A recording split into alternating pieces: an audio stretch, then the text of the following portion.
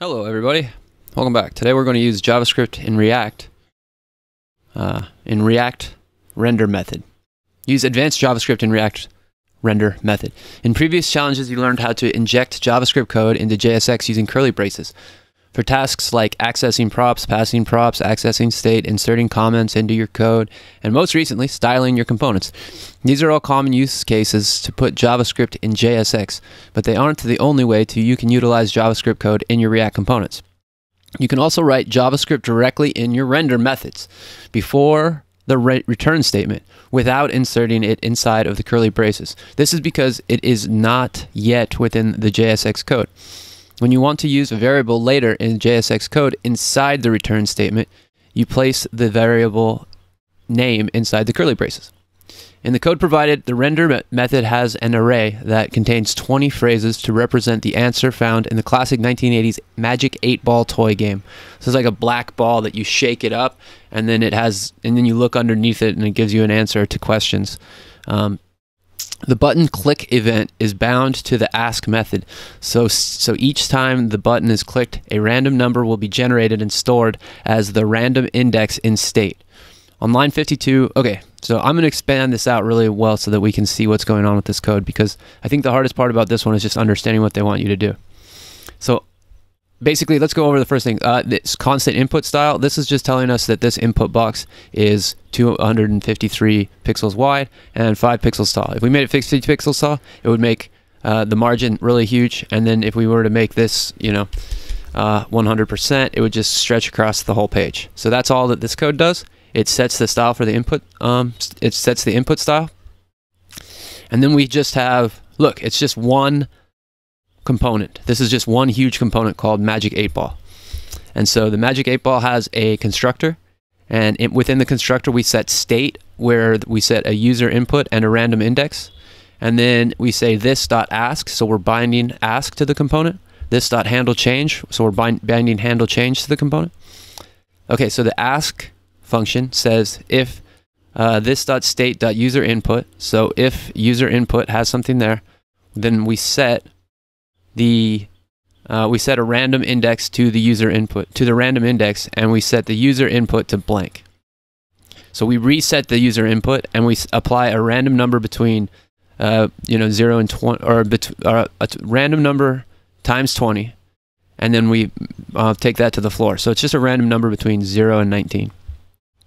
And then we have a handle change method that we've been using this whole time. So we say this.setState user input is equal to event target.value. So this would be whatever people type into here. The handle change just shows that, makes that the user input. And so then we have our render method. And now this is the difference between here and some of the last ones. Inside the render method, we have a constant called possible answers. And this is an array of strings that gives us the feedback that the old 8-balls did. And then we set a constant equal to the answer, but we need to change this. And then we have what our return value, which is what we're accustomed to and so we know that within here we're going to have a single div element, which is going to be our JSX element. And so they're showing in here, they've got a line break right after our input. Our input takes in text. The value is set to the state of the user input. On change, we handle the change, which we know updates the state, so that when we type into here, the state of the component actually gets updated right away.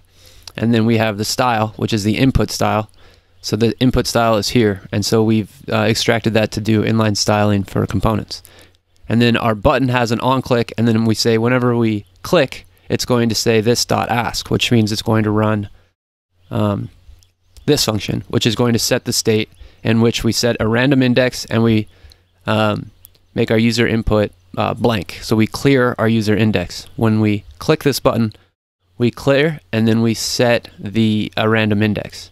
And so what we want to do is make it so when we set the random index, the state will update, and we want to change this here. So we want to use the possible answers, and then if we were to go possible answers at position 0, it's going to feed us back, it is certain. At position 1, it is decidedly so. And so what we want to do is say our answers at a position, which is our random index set from the state. So we say this because we're saying this component, and then we're going to say dot state. So we're saying the component state, and then we're going to say random index.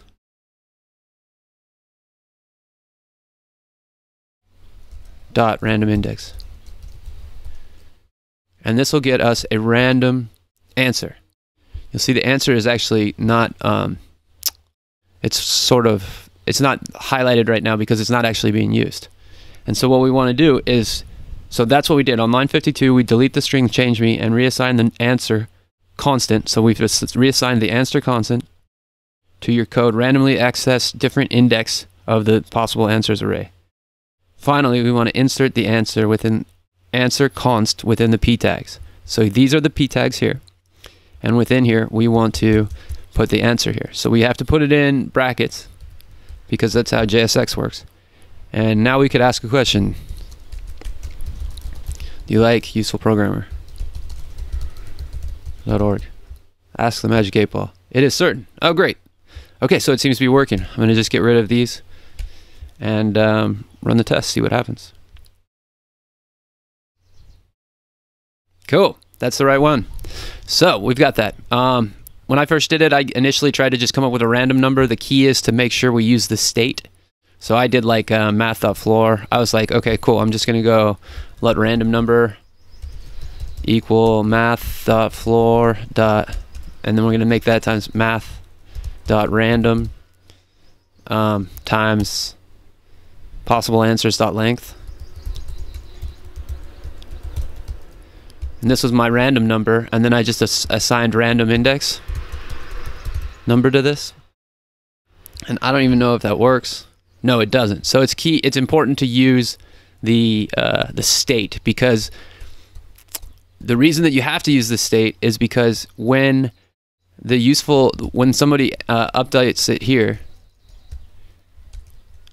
the state changes, and that's how you get the answer. And if you just do a random number within here, it doesn't work. So everything with React is about accessing the state and being reactive to the state. So yeah. Thanks for watching, you guys. We'll see you in the next lesson.